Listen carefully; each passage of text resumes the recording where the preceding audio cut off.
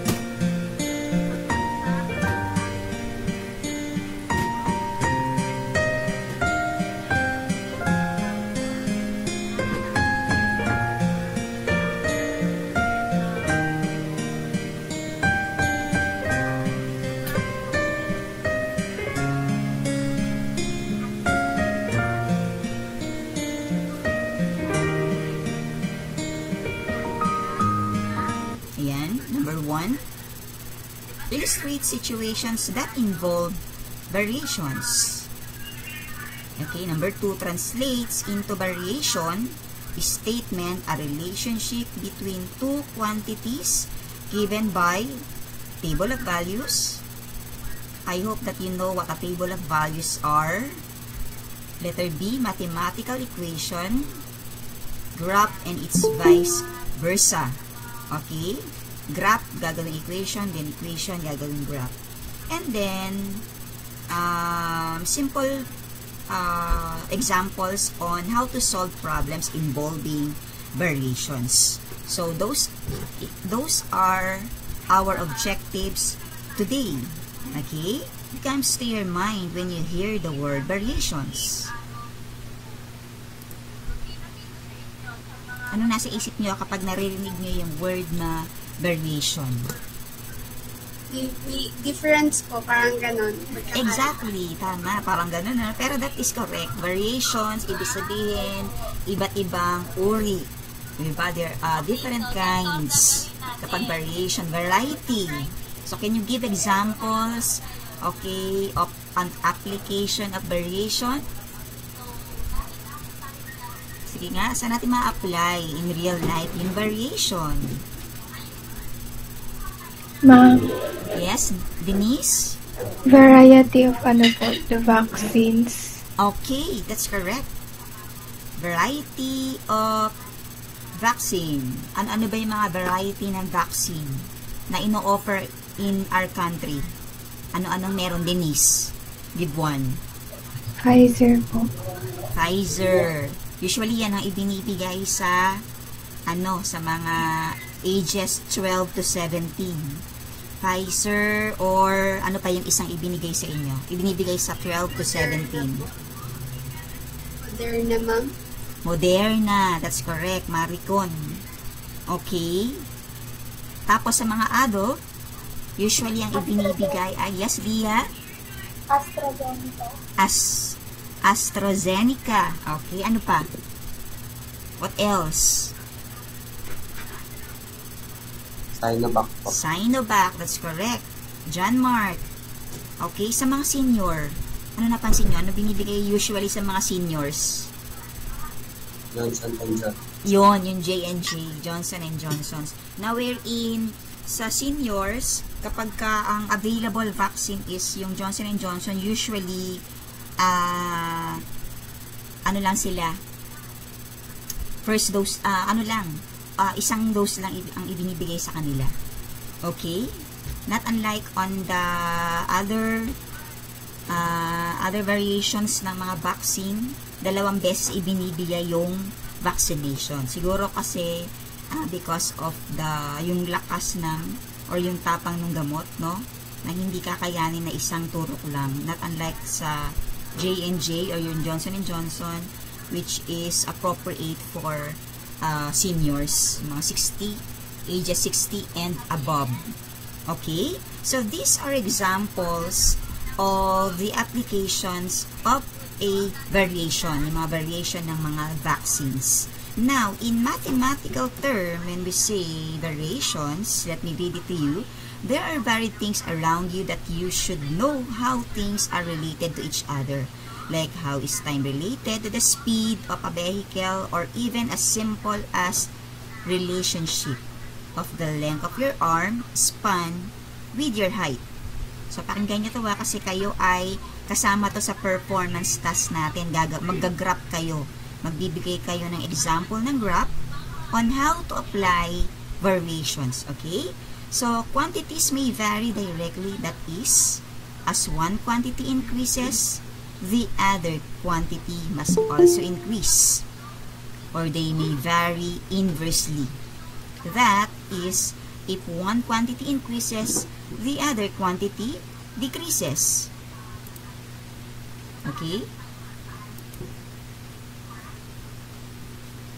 However, if one quantity increases and the other decreases, it shows inverse variation. Okay? You encounter such situation in your everyday life. For instance, if walk is slowly going to school, like it takes longer time, but walking fast takes a shorter time reaching the school. Your speed in walking varies inversely with the time. The faster you walk, the shorter time it takes you to reach your destination. So another situation is when your mother asks you to buy rice, which costs 55 peso a kilo. Pesos a kilo.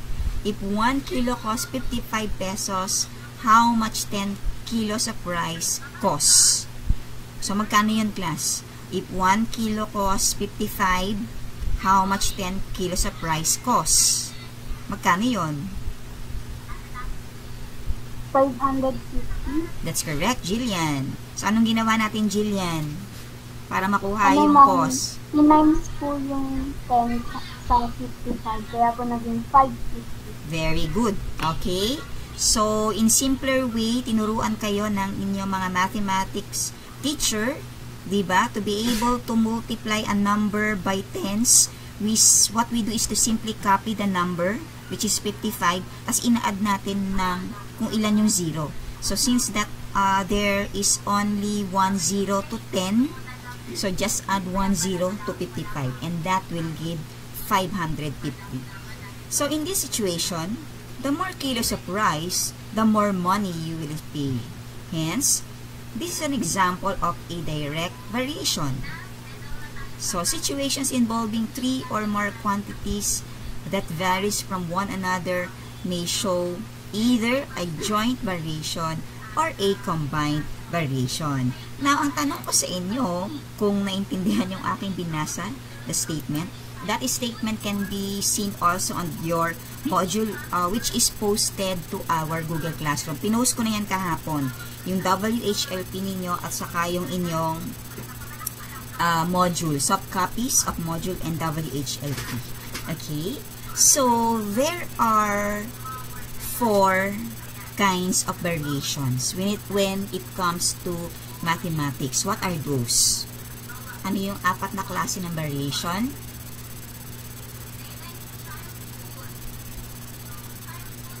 Ano yon? Give one.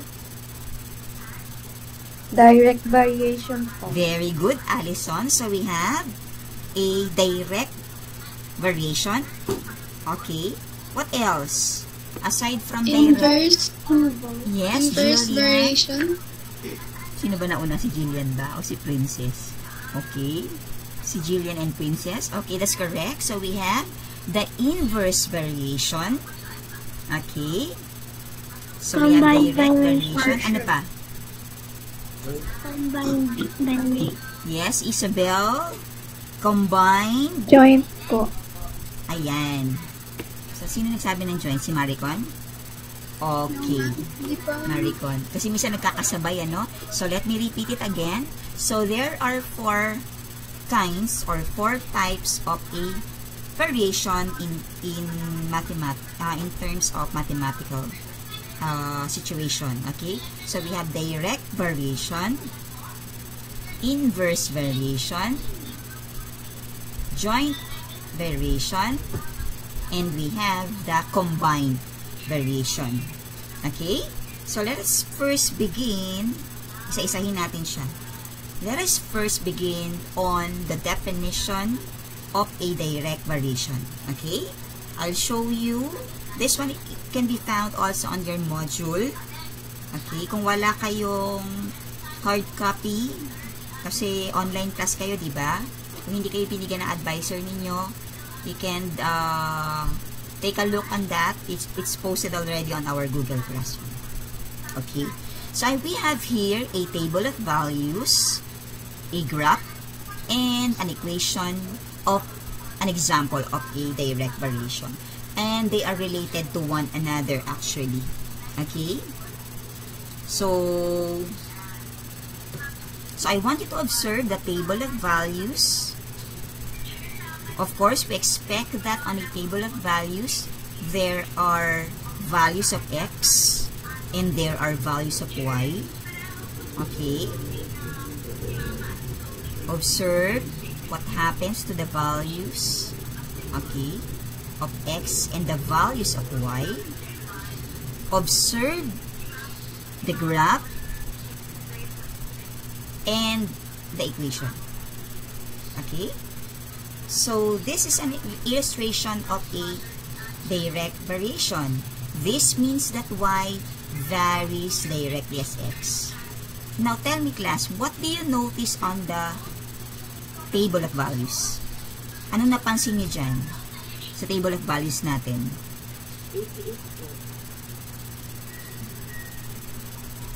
Balik ko din ha, okay? What do you notice on the table of values? Yung y po is even numbers. Medyo mahina yung boses. Ma'am, para po yung Yes? yung 2. Parehas yung 2? Opo. What do you mean? This one? Ito ba? At saka ito? Opo. Okay. Aside from that, what else do you notice? What can you say on the values from left to right?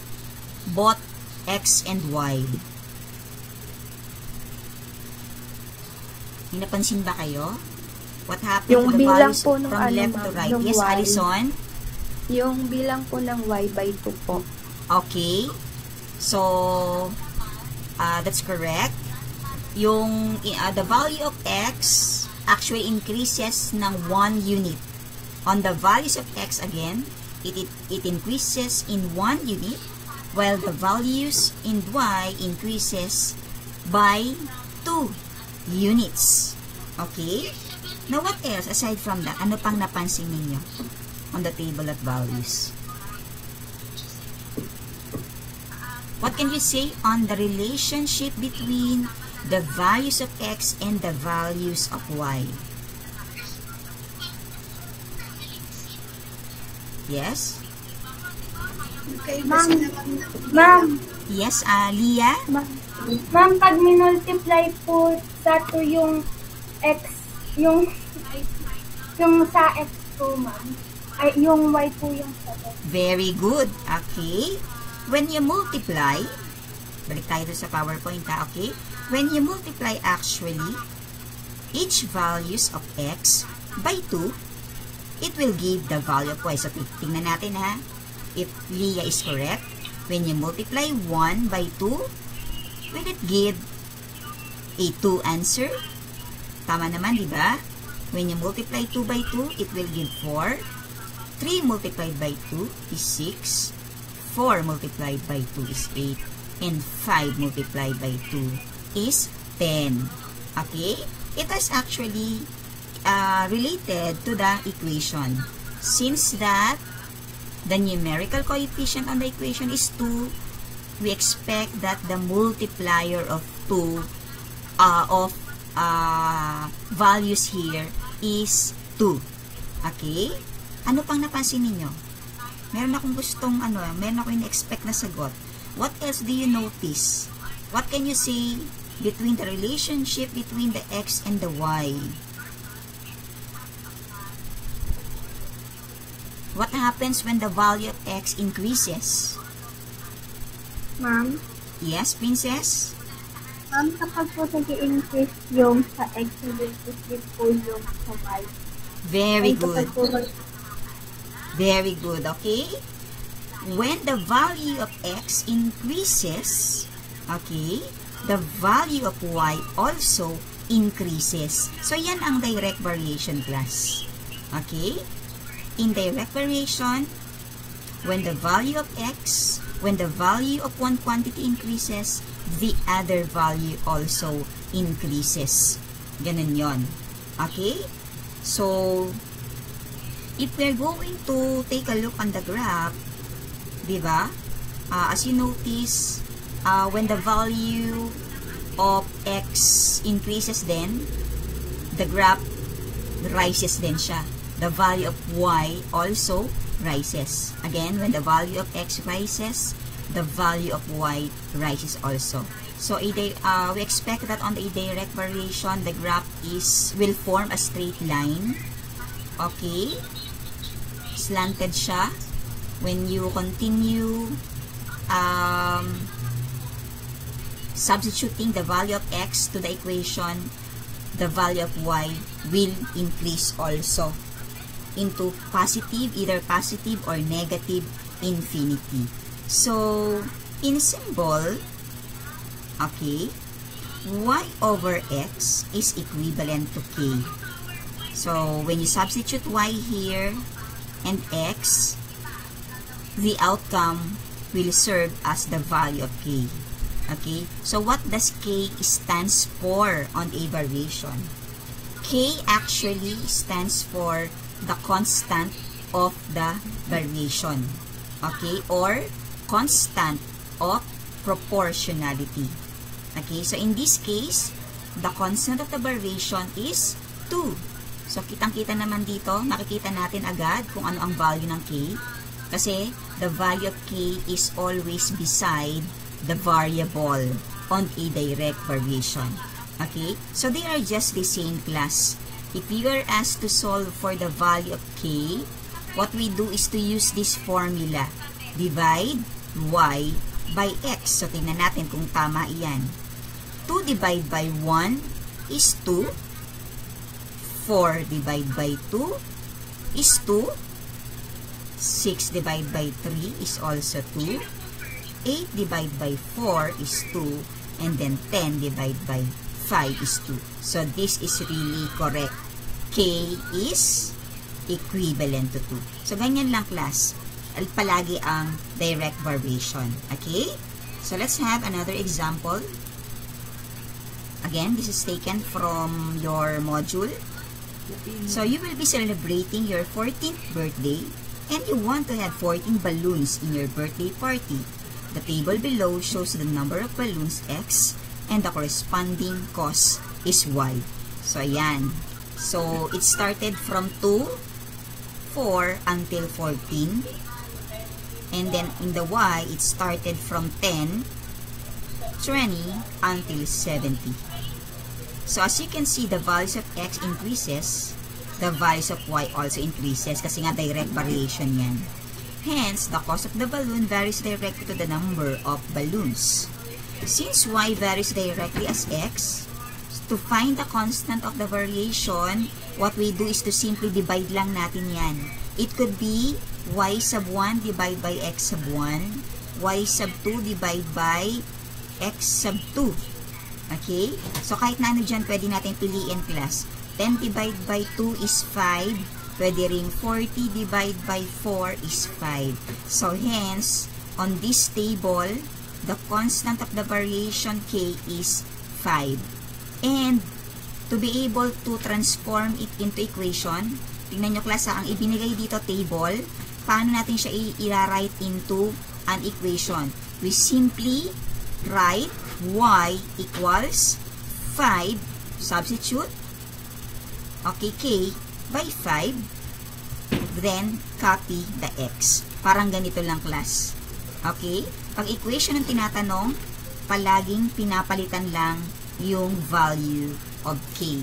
So, since that k here is 5, we come up with an equation of y equals to 5 of 5x.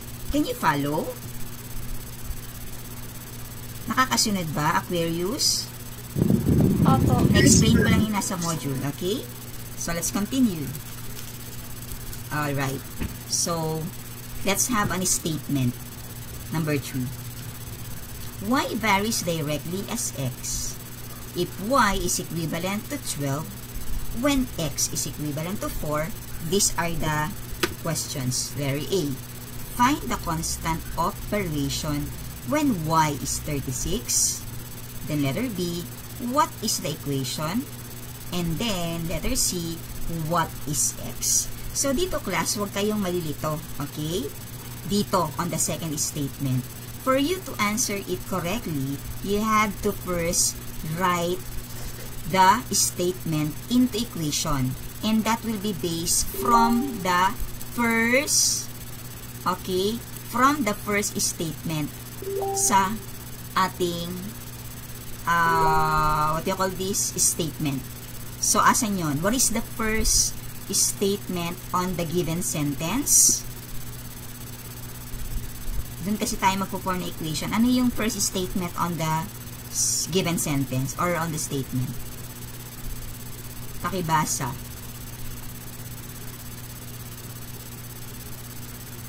Y varies directly as x. So, how do we write that into equation? Ito. Okay? Y varies directly as x. Y equals kx. Okay? In variation is read as y varies directly as x. Yun ang pagbasa dyan. Okay? Pero pag sinulat natin siya into equation, isusulat nyo lang siya as y equals kx. So, here, since that, okay, we uses the same variable which is y and x. So, therefore, parehas pa din ng equation ang isusulat. Okay? Nakakasunod ba? So, in number 1, if you are going to write the statement into equation, y varies directly as x is written in the form of y equals kx. Ayan. Kasi minsan ka sa statement, pwedeng nauna yung x. Kung ang statement ay x, varies directly as k, then you have to write x first. X varies directly as y. Ayan. Kasi nga, variables are arbitrary constants. When you say arbitrary constants, it can be replaced by any letter. Halimbawa, sa statement, ang ginamit ay A and B. Okay? So, for example, the first statement is A varies directly as B. So, how do you write that into equation? A equals KB. Very good, princess. Okay? KA is equivalent to KB. A is equivalent to K. Ang dami kasing arte, ano? Sa ano, pwede namang siyang basahin, pero in variations kasi we have to read it properly. Like that. Okay? Para ma-classify nyo on what kind of variation is being described. So, this one is read as A varies directly as B. Okay? Do you understand, Aquarius? Opo. Nakakasunod. Opo. So, balik tayo dito ha. Ito yung example number 3. So, let me,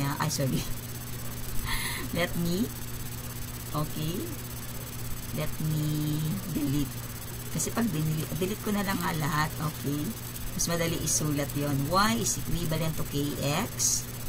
Y varies as x. Okay?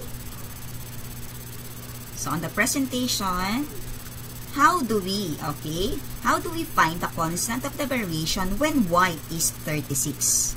So, as I've said, you have to always begin with the equation. Okay? And then, after that, you may now proceed on the solution. Tinakpan ko lang ng kasi dito, pinakita na agad yung solution. So, to be able to find for k, okay, pwede nyo i-derive yung formula from the direct variation, which is y over x. Okay? So, what is y? What is y? Wait na class ha. So, what is y on the second statement? Anong kukunin natin dito? Yung 12 ba? Sa x, yung sa y, yung 12 ba o yung 36? Dito sa letter A. What do you think? 12 po. Ayun, syempre, yun na, napakita ko na pala dito. Okay? So, if y is 12, ayan, and x is 4, then, to be able to find for k, we simply divide 12 by 4, which will give 3. Okay? Now, how about on this statement? Find the constant of the variation when y is 36. So, after looking or after finding for the value of k, okay, you may now write the equation. So, para makuha ang equation, we go back from the original form, which is y is equivalent to kx. Then, simply substitute k by 3. So, that's why we come up with y is equivalent to 3x. Can you follow? Can you follow, class? That is to answer what is the equation. Okay? Next. So, to continue, from the given statement, what is the value of x? Okay? So, using the equation of the variation, which is y is equivalent to 3x, for you to find for x, what we do is to simply substitute y by 36, okay, which is included, which is written on the letter A, y is 36. So, simply change y by 36 equals, copy 3, then copy x. Okay? So, how do we solve for x here? We simply divide both sides by 3. Ayan, dinivide lang natin para ma-cancel. So, let me show it to you. From here, we substitute y by 36. K is 3. Then x. Okay, para ma-cancel yung 3 and to be able to look for x, what we do is to simply divide both sides by 3. Okay, 3 will be cancelled. Therefore, x is, what is 36 divided by 3? 12. 12. Ayan, that is why we come up with a value of x which is 12. So here, when the value of y increases from 12 to 36, the value of x increases also from 4 to 12. So, naintindihan ba yung third example?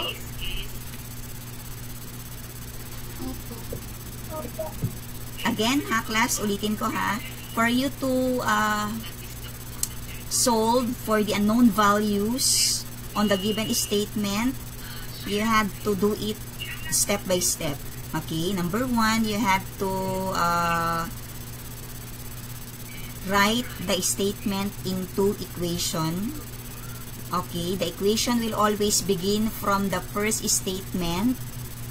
Here on the first statement is y varies directly as x. So when we write that into equation, it will be equivalent to y equals kx. Tama, y equals kx. Okay? And then, saka kayo magsusolve. Okay? So, since that in letter A, you're asked to find the constant of the variation, what you do here is to simply substitute, okay, the values to the formula of k, which is y over x, or pwede rin ganito. Pwede rin dito kayo mag-solve. Paano yun, ma'am? Sige, kung dito kayo magsasubstitute, okay lang din naman yun. Y is equivalent to kx. So, what is the value of y again? 12. Tama ba ako? 12. Ayun, here. Y is 12.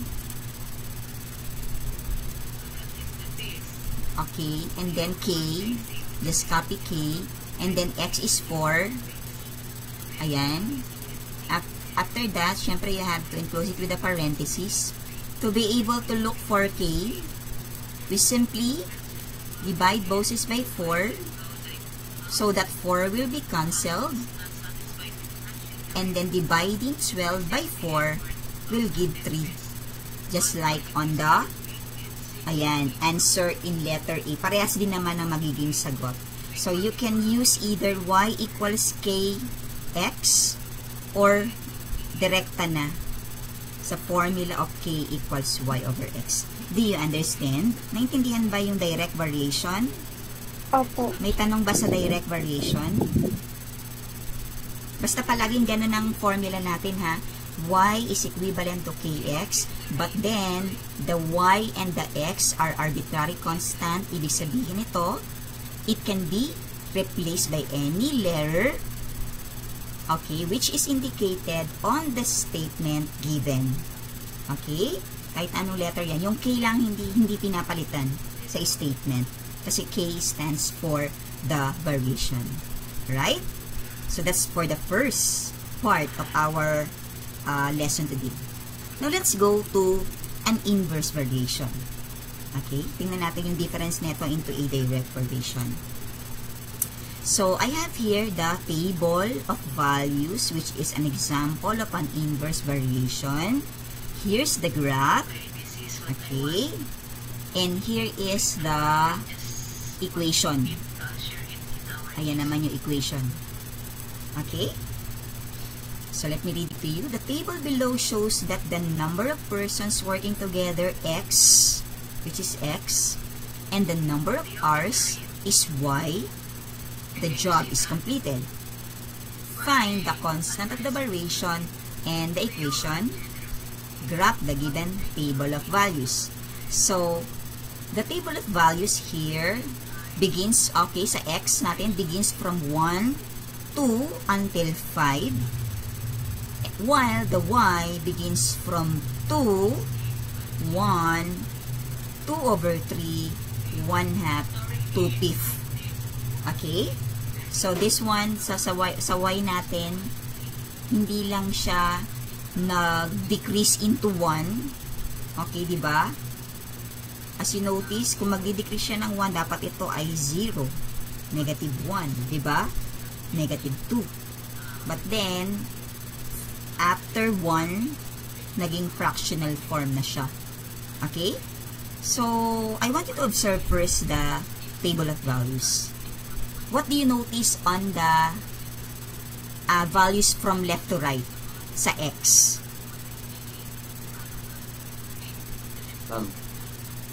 Ma'am. Yes, John Mark? Ma'am, yung isa po, parang nag-increase kasi siya po decrease. Very good. Ano nag-decrease, John Mark? Yung baba po. Yung baba. The values of? Ano yung nasa baba? The values Values of y. the values of Y y. po. Okay?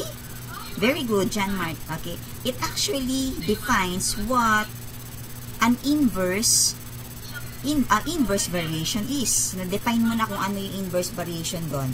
Because, kung sa direct variation, as the value of one increases, the other also increases. Sa inverse naman, baliktad. When one quantity increases, the other value decreases. Kung yung isa ay tumataas, yung isa ay bumababa. Okay? So before we continue here, can you think of a situation wherein we can apply this concept? When one quantity increases, the other quantity decreases. So natin yan na-apply usually.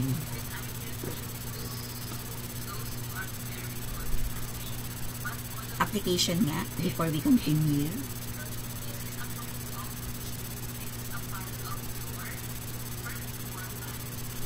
Anyone?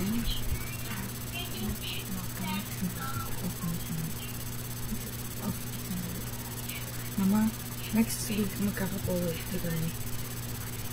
Paano ba? May anak kami. Meron na kami i-recite. Okay? Wala maisip? Kanina yung x nag-i-increase, yung y nag-i-increase, then direct yon. Eh how about in inverse? Can you cite an example wherein if one quantity increases, the other decreases? Wala kayo maisip?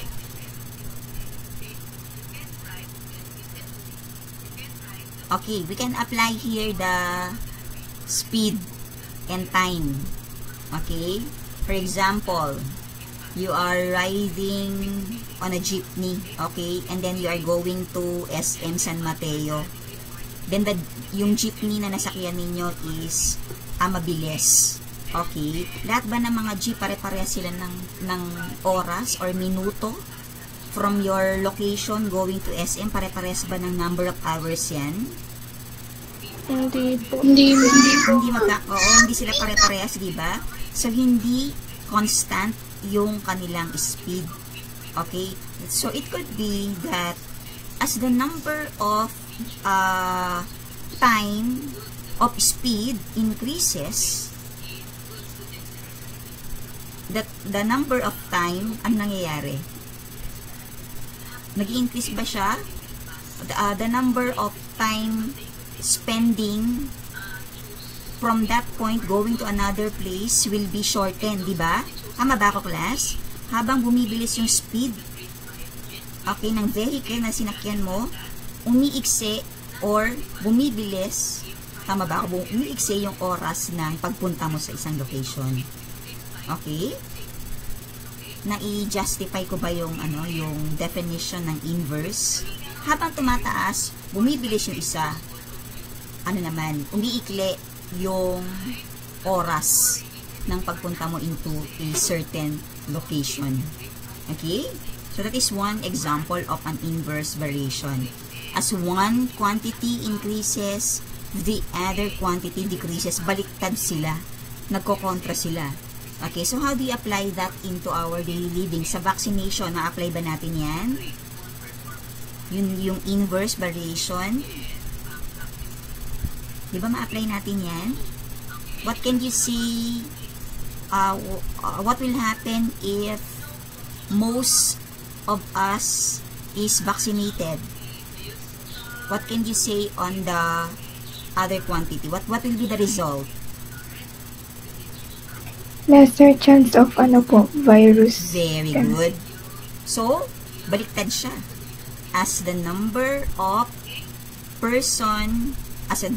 vaccination increases, vaccinated person increases, the number of chances to have a COVID decreases. Okay? Until mawala siya. So, ganun yung I hope that you can differentiate now what a direct variation and an inverse variation is, okay? Yung differences nila. So, let us continue. Okay. Here's the graph of an inverse variation. Baliktad naman siya. Okay. As the number of values of x increases, nagdi-decrease ba yung value? Nagdi-decrease din yung value ng y pababa.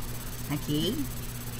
So, inverse variation states that y varies inverse as x, or y is inversely proportional to x if there is non-zero constant k such that y is equivalent to k over x, or x, y is equivalent to k. So, can you see the difference, class? Sa direct variation, ang equation will be y equals kx. Sa inverse of the variation naman, the equation should be written in this form.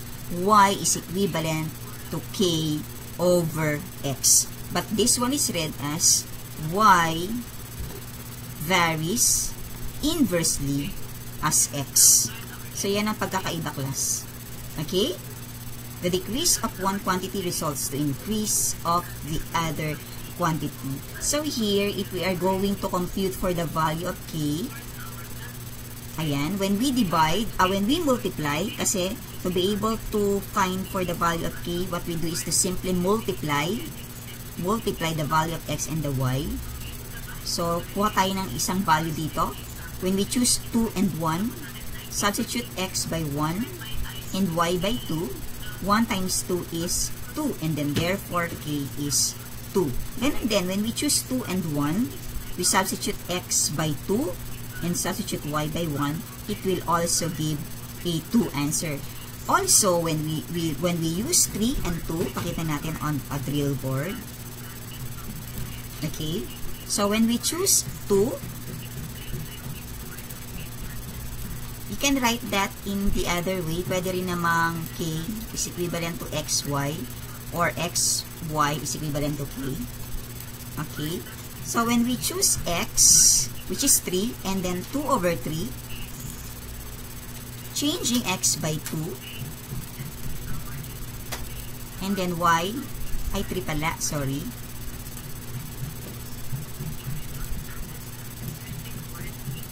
Ayan, changing x by 3, and then substituting or changing y by 2 over 3. Okay, so how do you multiply whole number by a fraction? Paano tayo nagmumultiply ng whole number by a fraction? It could be multiplying the whole number to the numerator, then divide the outcome by 3, or pwede rin namang cancellation method. So, we can cancel the 3's. Ano na lang ang naiwan? K is equivalent to 2 pa rin. Ganun pa rin. When we also choose 1 and 1 half, okay, are we going to have the same answer? Yes, ma'am. Parehas pa rin. Okay? So, if x is 4, pakita lang natin sa inyo. If x is 4, and y is 1 half, same procedure. You can simply multiply the whole number to the numerator, then divide the outcome by 2, or do the cancellation method. Okay? 4 and 2 are both divisible by 2. So, 2 divided by 2 is 1. 4 divided by 2 is 2. Then, the remaining values will be multiplied. 2 multiplied by 1 is still 2. Okay? So, naintindihan ba, class? Kahit na anong value ang kunin nyo doon, you will still arrive with the same answer. Can you follow? Question? Wala naman. Okay, let's continue. Kailangan kasi maintindihan nyo mabuti yan dahil meron kayong performance task na gagawin. Okay? Kaya pag may tanong, itanong na ha. Let's do this. Ayan. Example 2, which can be found also on your module. If y varies inversely as x, kulang ito, as x dapat yan. Again, if y varies inversely as x, and y equal to 20, when x equals to 8, find the constant of the variation. Letter B, variation equation. Then C, find y when x equals to 16. So, para hindi malito, isa-isahin muna natin. We always begin from the equation. So, what is the equation, class? Or what is the formula to be used here? From the first statement.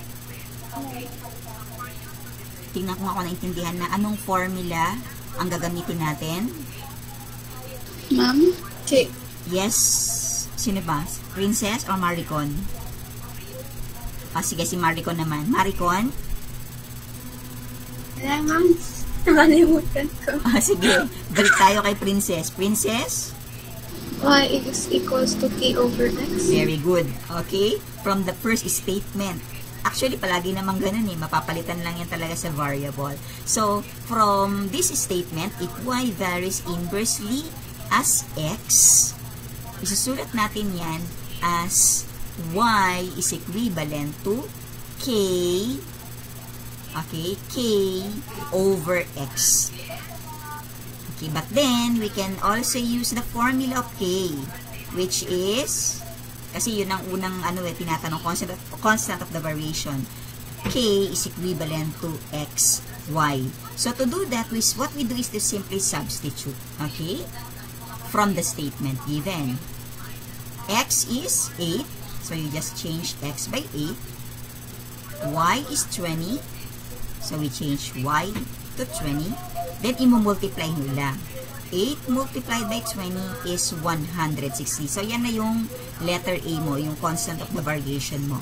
So, since nakuha mo na ang variation, it will be easy for you to write the variation into equation. So, what you do is to simply change 160 or replace 160 to k. So, ayan na. Okay.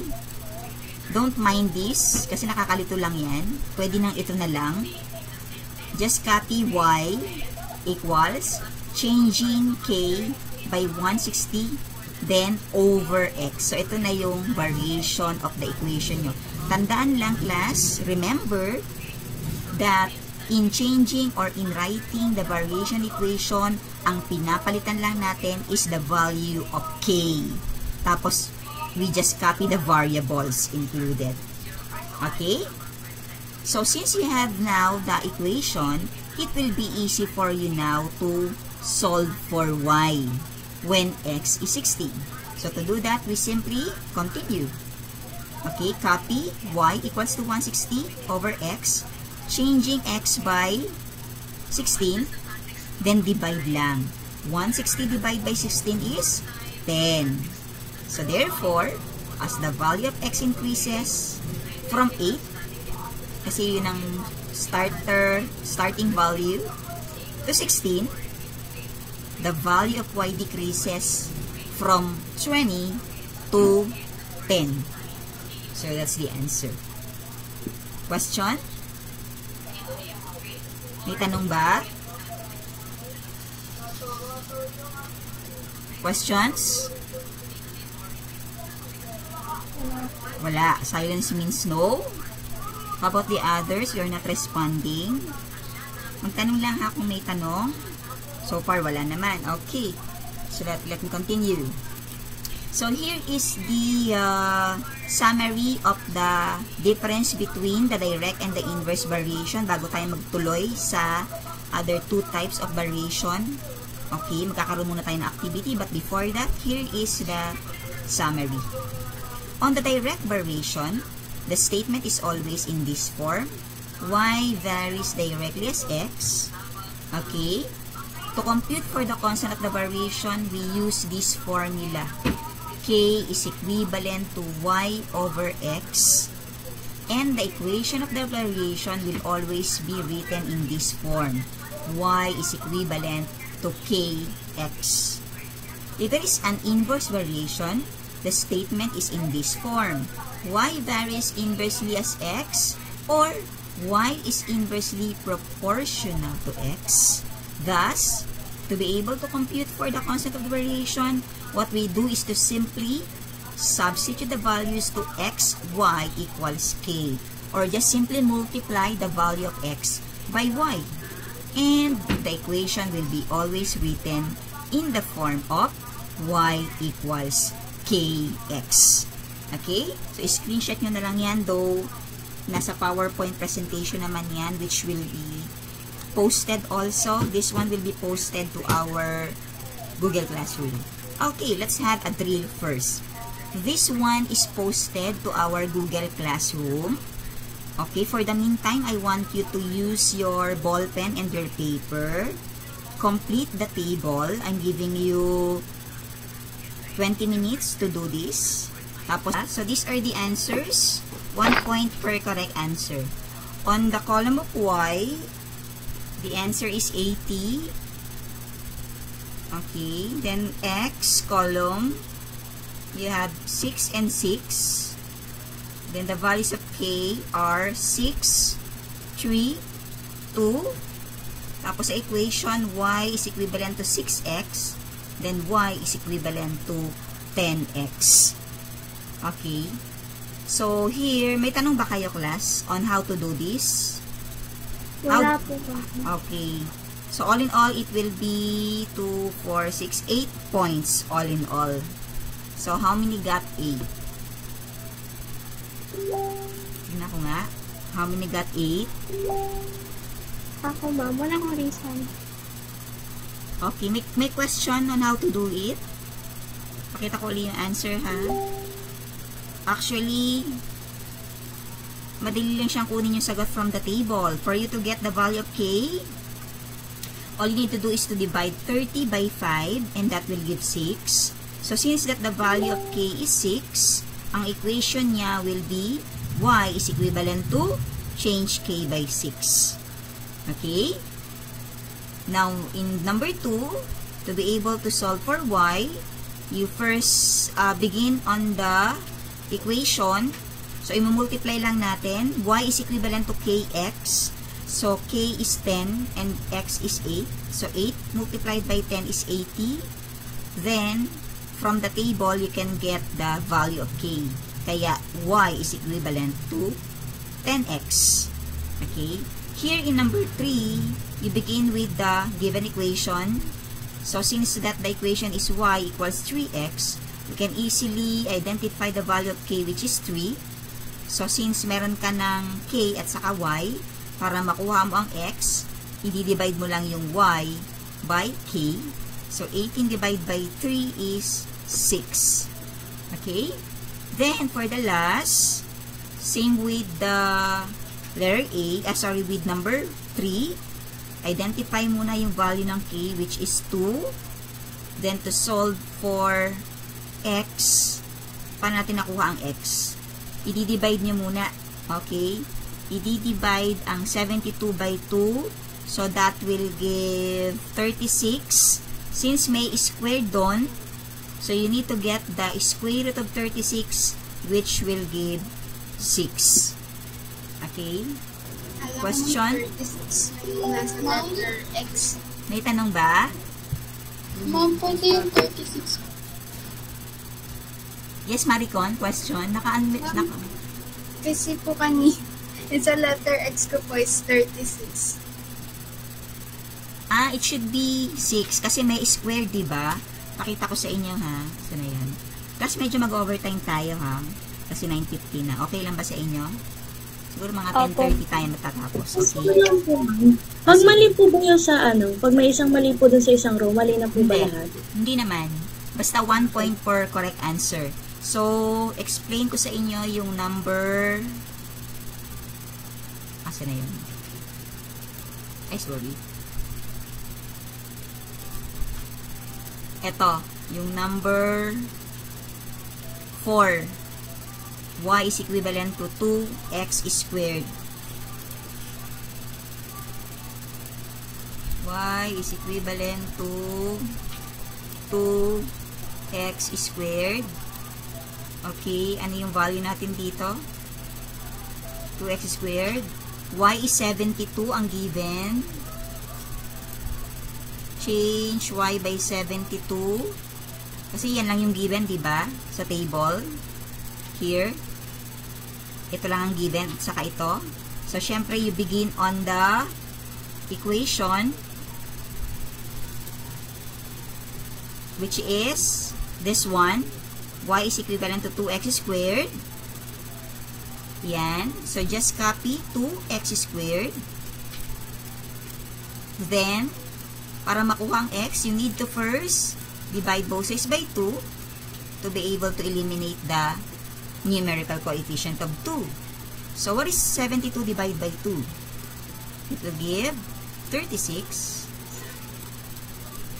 Then, the remaining value here is x squared. Since there is an exponent of 2, the technique is to get the square root of the other side.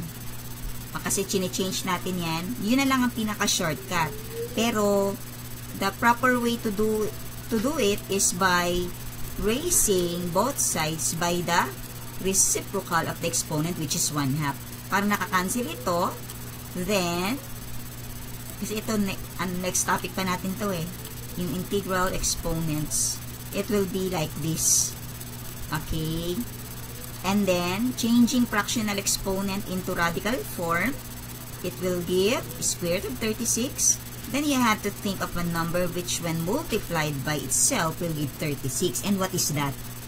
What is that, class? 6. Kaya, ang value ng x natin dito ay 6. Ayan. Okay? Then, it will be easy for you to determine naman the k. Kung ano yung katabing x, yun ay automatic na value ng k. Do you understand? Do you understand? May questions? Questions? Wala. Wala naman. Okay. So, yung score ninyo is 8 out of 8. Score out of 8. Picturean nyo yan. Yun ang iti-turn in nyo dito. Sana yun. Shinare ko na siya sa inyo. I-turn in nyo dito sa learning task 1.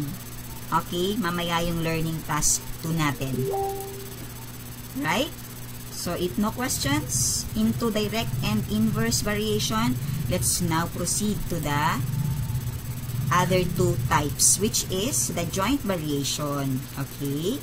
So, anong kaibahan ng joint variation? Actually, from the name itself, joint, we expect that there will be more than one or more than two quantities involved. Kasi on the direct variation, there will be two quantities being compared. Also, on the inverse variation, dalawang quantities lang ang kino-compare natin.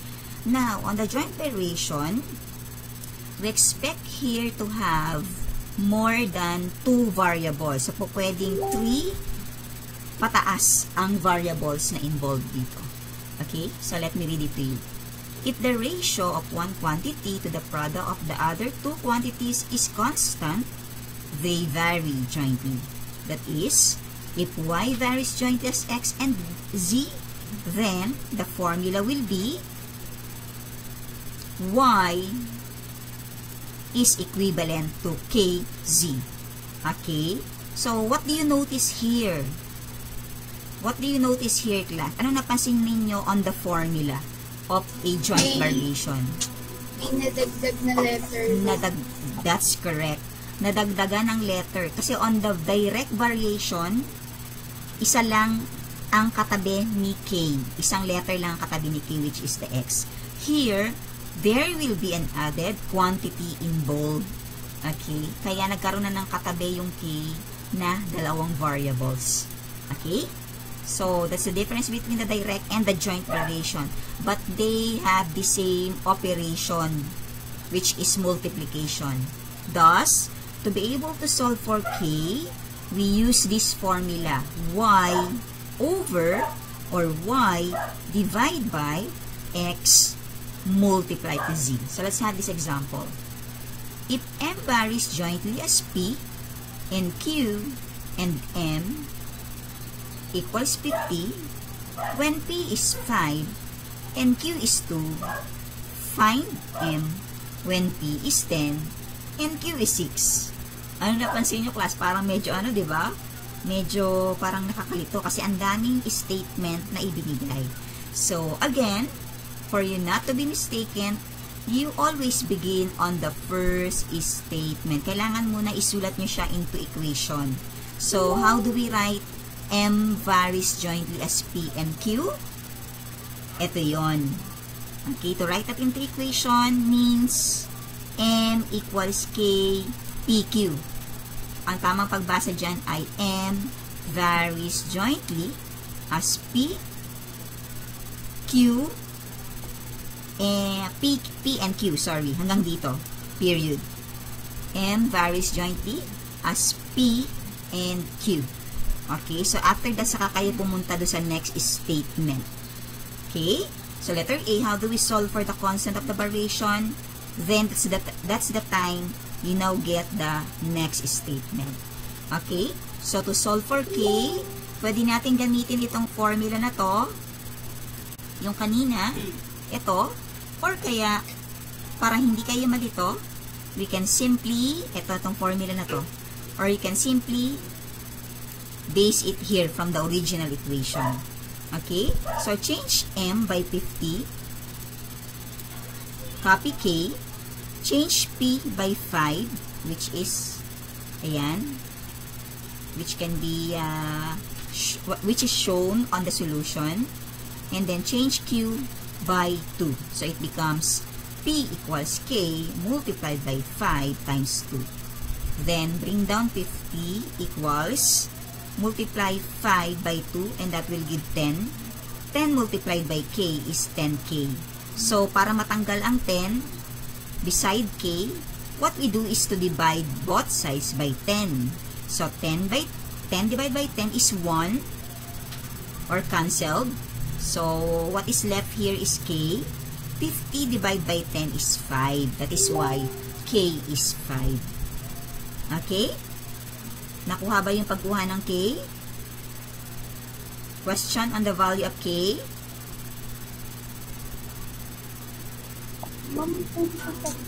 Yes, Maricon, medyo lakas na kang boses.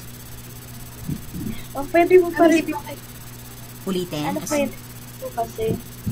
Sige, sige. Not mute, please. Okay. So, again, to solve for the constant of the variation, unahin muna ang statement. First statement. Gawing equation. Okay? So, to change M varies jointly as P and Q, we can write that as M equals, pag varies, that stands for K, jointly as P and Q. So, imumultiply lang natin, parang direct variation na dagdagan lang siya. After that, you go now to the next statement, which is M equals 50 and P equals 5. Okay? So, Q equals 2. Kasama yon. M equals 50 when P equals 5 and Q equals 2. So, changing M by 50, copy K, change P by 5, okay, change Q by 2, then solve. Okay, bring down 50, multiply 5 by 2, which is 10. 10 multiplied by K is 10K, kaya naging 10K ito. Then, to eliminate the 10, dividing both sides by 10, 10 will be cancelled, kaya naging K na lang yan. 50 divided by 10 is 5. Do you understand? Hindi po. Ha? Hindi pa rin maintindihan. Okay. Nalilito po ako, sorry. Sige. M equals K PQ. Change natin siya into equation kasi ang tamang pagbasa dyan is Y varies jointly, pinagsama sila as P and Q. Pag ginawa natin siyang equation. Then you go to the next statement. Okay, to solve for the constant of the variation, you proceed to the next statement. So, M is 50. Papalitan nyo lang yung M ng 50.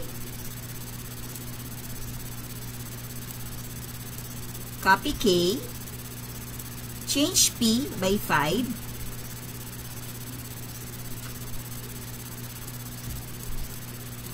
Q is 2. Then bring down 50. Bring down K. 5 times 2 is 10. Multiply K by 10. So that gives 10K. Kasi sinusulat natin muna yung numerical coefficient before the variable. Then, to eliminate 10, dividing boses by 10 para matanggal yung 10. Ay, sorry. Okay. Ang hirap magsulat kasi here. Okay. Ayan. Dividing boses by 10. 10 will be cancelled. Therefore, K is, what is 50 divided by 10? 5. Ayan. Kaya naging 5 yung sagot dito. Do you understand? Yes. Naintindihan na ba? Naintindihan na, Sky? Apo, ma'am. Thank you po. Okay. So, let's continue on letter B. How do we solve for M? Kasi yun ang tinatanong dito sa last part. Find M when P is 10 and Q is 6. Okay? So, wag malilito. Ito naman na magiging value ng P at saka yun na magiging value ng 6. Okay? So, just copy the original equation which is M equals K, P, Q. Parehas lang yan. Okay. Change K by 5 which is the constant of the variation. Change P by the second value of P which is 10. Change Q by 6. Tapos, multiply lang natin. So, 5 multiplied by 10. What is 5 multiplied by 10? 50 multiplied by 6. 300. Ayan. That is why M is equivalent to 30. So, that's how to solve this statement. So, this one is an example of a joint variation. Para siyang direct variation, parehas din ang procedure, nadagdagan lang ng isang variable. Do you understand? Opo. Okay, so let's now proceed to combined variation kasi parehas din naman ang direct variation yung joint. Kaya isa lang yung pinili kong example. Okay? So, from the name itself, combined variation, ano na-expect nyo here? What do you expect here? Pagka-combined variation. It's a combination between, it's actually a combination of direct and inverse. Oh, yes. Direct. Meron na rin diyang, pwede rin siyang joint variation. Pwede rin inverse variation. Pinagsama-sama na here. Okay, meron siyang products sa taas. Tapos, meron din siyang i-divide. Okay? So, let's have the example. Okay. Combined variation. This is a variation where one quantity varies directly to other quantity and inversely to the other quantity. Okay? The equation V equals KW over Z means, ang tamang pagbasa rito ay V varies directly as W and inversely as C. Nahiwalay ito. Dapat yung karugtong doon. Again, this one, ito is read as V varies directly as W and inversely as Z. Naintindihan? Okay? Sige nga, I want you to read this. How do you read this? For example, the given is A equals KB over C. How do you read this? Ma'am. Who wants to read? Yes? Who wants to read? Ma'am. Yes, princess. A varies directly as B and inversely as C. Very good. Okay, very good, princess. Y varies directly as B and inversely as C. Okay, kahit dagdagan nyo pa yan ng letter. Halimbawa, ganito. K, B, C. Tapos, dito merong D. Ayan. So, how do you read this? Pagka ganyan. How do you read that? Ma'am, Yes, Princess, again. A varies directly as B and C and inversely as D. Okay, that's correct. Okay? A varies directly as B and C and inversely as D. So, ayan yung pag sa combined. Okay, na-mention yung both direct at saka yung inverse kapag ka-combined. Okay? So, let's have this example. V varies inversely as V varies inversely to X and directly to W if B equals 12 when X equals 4 and W is 8. Find W when B is 24 and X is 2. So again, ito na naman tayo. Pag tinignan mo siya, ang daming values. So for you not to be mistaken, you always begin on the original equation. Dun muna kayo sa first statement. Okay? So pag sinulat natin niya into equation, it will be like this. V varies inversely as X. So ilalagay nyo kasi inversely, yung ginamit na una. Ilalagay nyo pag inversely sa baba yung X and directly as W. Pwede rin kasi iyan, pwede rin kasi itong basahin as V varies directly as W and inversely to X. Pwedeng ganon. Eh dito binaliktad siya. So don't be mistaken if there are cases talaga na like that, na uuna yung inversely, pero basta na-mention yung inversely, ilalagay nyo siya agad sa baba. Okay? So when we write this into equation, it will be V equals KW all over X. Okay? So after that, you may now start solving. So for letter A, you're asked to solve for the constant of the variation. So to do that, dun muna kayo sa next statement. If V is 12, when K is 4, and W is 8, okay, wag muna nyo itong i-gamitin.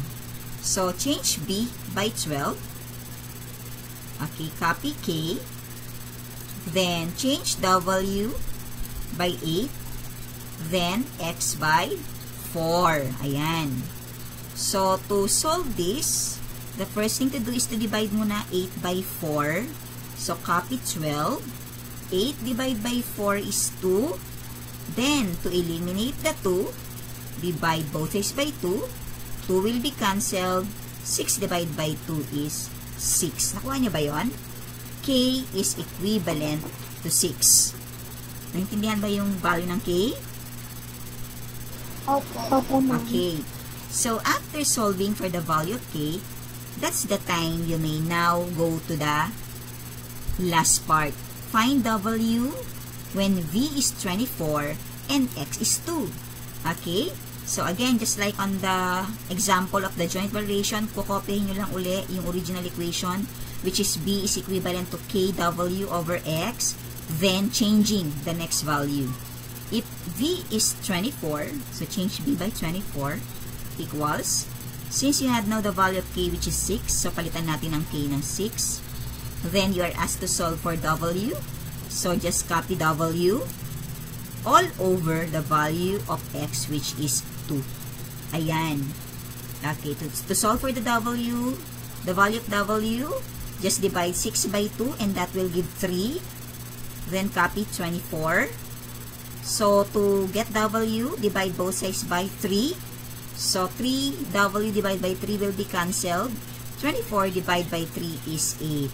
So ayan, W is equivalent to 8.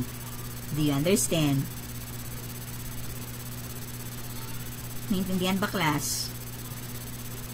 Po. Ano po, ma'am, ask ko lang po, sa isang ano po, sasagutan namin, dalawa po ba yung isusolve namin dun? Yes, very good question. It will depend on the given statement. Kasi dun sa statement na yon, you are asked to solve for the, dito, pakita ko sa inyo. Okay, you are asked to solve for the W. Okay, syempre, para makuha mo yung W, you need to first solve for the value of k. Okay? So, to solve for the value of k, mag-i-start ka palagi sa original equation. Tapos, yung ipang sa-substitute mo, yung next statement to solve for the value of k. Nasagot ko ba yung tanong? Paano po ulit? You always begin on the first statement, okay, to be able to write the equation. Okay, so may 3 steps tayo. Again, you have to first write the statement into equation. That's the first. Then number 2, solve for the value of k. And then number 3, solve for the unknown value. Okay? So, yun yung 3 steps natin, which is the same steps on the example given sa joint variation. So, may tanong ba? Questions? Wala na po, ma'am. Are you sure? Ayan. Ito yung nasa weekly home learning plan ninyo. Okay. You are asked to supply again the missing value here. Tapos, ito din yung learning task 3. Pinicturean ko. Pero kasama yan sa weekly home learning plan. Nakasama din yan doon sa inyong ito, sa Google Classroom. Okay. Siyempre, para mabawasan ng inyong task, kasi yung written work ninyo, gagawin ninyo na yan ng asynchronous later. Okay? So, para ma-check natin right away, you are given, extend na lang tayo ng konti ng oras. So, you are given 20 minutes kasi nakalagay dito. O, 20 minutes to answer this. For learning task, madali lang to. You just identify if this is direct, inverse, joint, or combined. Here, you're going to supply the missing value. Okay? So, tingnan ko kung naintindihan ang joint at saka ang combined variation. So, bawasan ko to ng minutes ha. Mga 15 minutes lang. So, we can check it at 10:27. The missing is k, which is 2. 1.42. 1 point for the equation, which is y equals 2xz. Number 2, x is 10, k is 2, 3y is 192, equation is y equals 4xz. Number 4, z is 2, k is 3. Number 5, x is 16 over 3. Pwede ring decimal form. 5 point something. Pwede 5 point something. Then letter K, 3 over 4. So this one is 10 out of 10. Yes? Sino yung may tanong? Question? Sa last. Sa last? Okay, tingnan natin yung last. Number 5. Okay. So this one, yes. Since the given is y equals 3 over 4xy, madali na natin maika-classify or makukuha yung value ng k, which is 3 over 4. So to solve for x, pakita natin. Okay, so just copy y equals 3 over 4 x, so x, y, ano yung mga given natin sa number 5? 48 is y,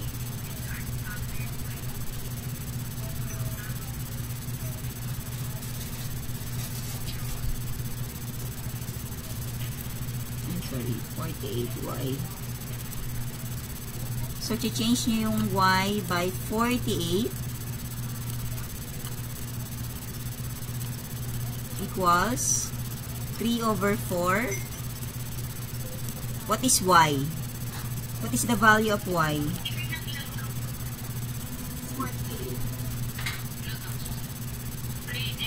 Ano yung value ng y here? 48 po. This type of burden is ideal for those with small or no change y by, wait lang class, alagaan yung aking internet, bumabagal. So, yan, y is 48, copy 3 over 4, tapos, copy x, then change y by 12. Yan, okay, so to continue, just bring down 48. Pwede i-cancel ang 4 at ang 12. They are both divisible by 4. 4 divided by 4 is 1. 12 divided by 4 is 3. Okay, and then multiply 3 by 3. That will give 9x. To solve for x, okay, or to eliminate 9, divide both sides by 9. So, 9 will be cancelled. 48 and 9, hindi exact yung sagot. So, you can write your answer in two ways. Pwede siyang improper fraction, pwede rin siyang decimal form. 48 and 9 are both divisible by 3. So, 48 divide by 3. Pwede i-divide yan by 3. Okay. 48 divide by 3 is 16. 9 divide by 3 is 3. So, ayun yung value ng x mo. Okay. Pwede ring i-divide. Pwede rin siyang decimal form. So, when you divide 16 by 3, it will give 5.33 ata yan eh. Continuous yung 333. Okay. Parang ganyan. So, you can write your answer in either fractional form or decimal form. Okay? May question pa sa number 5? May question pa? Wala na. So, let's proceed to letter B. Okay. So, this one, i-identify lang natin if this is direct, inverse, joint, or combined. So, obviously, number 1 is direct. Number 2 is, what is number 2? Joint. Very good. So, that is joint variation. Number 3 is, Combined. combined ba? Number 3 is, Inverse. inverse. Kasi isa lang yung variable sa taas, diba? Kaya hindi siya combined. Diba? Aside from k, isa lang yung katabi niya. So, inverse variation. Number 4 is joint variation. Paano naging joint yan? Paano naging joint class? Ilalagay nyo si B dito. Okay? So, to do that, it will be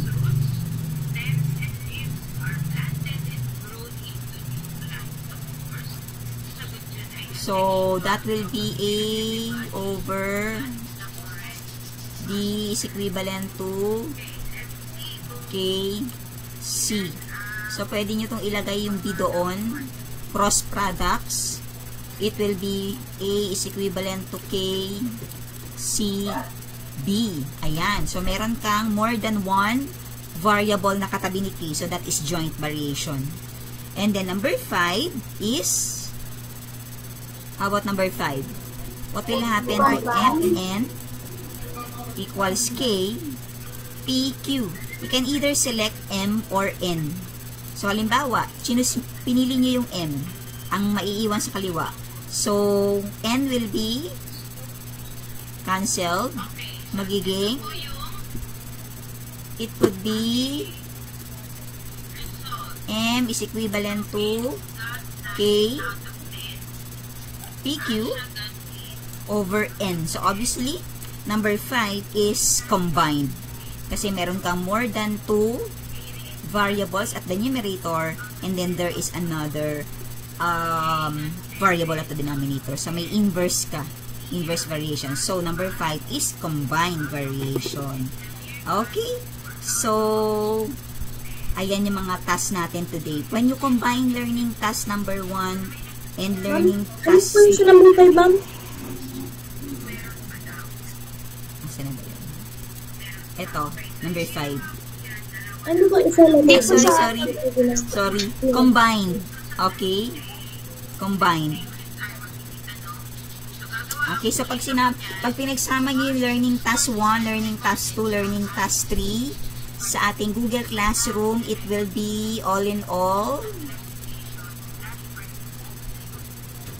Ay, sorry. Mali ako ng bukas. Aquarius. All in all, magiging 28. That's only for today. Every good gift, remember this, every good gift and every perfect gift is from above, coming down from the Father of lights, with whom there is no variation or shadow due to change. So, ano yan, ganyan tayo kamahal ni Lord, that lahat ng mga bagay na nakikita natin ng mga ganda, perfect gift, lagi yan galing kay Lord. So, yung mga pangit na bagay, though inaalaw ni Lord, pero hindi yan ang gagaling kay God, okay? Yung mga masasakit or yung mga hindi magagandang bagay na nararanasan ay hindi yan galing kay Lord, okay? Yan ay ninanakaw sa atin ng kaaway natin, yung mga nangyayari sa atin. God allowed things to happen for a reason. Maybe God is molding us, diba? Minomold niya tayo for us to be a better person, okay? Para maging maayos tayo sa paningin ng tao at syempre sa paningin ni Lord, okay? So have a great day and God bless everyone.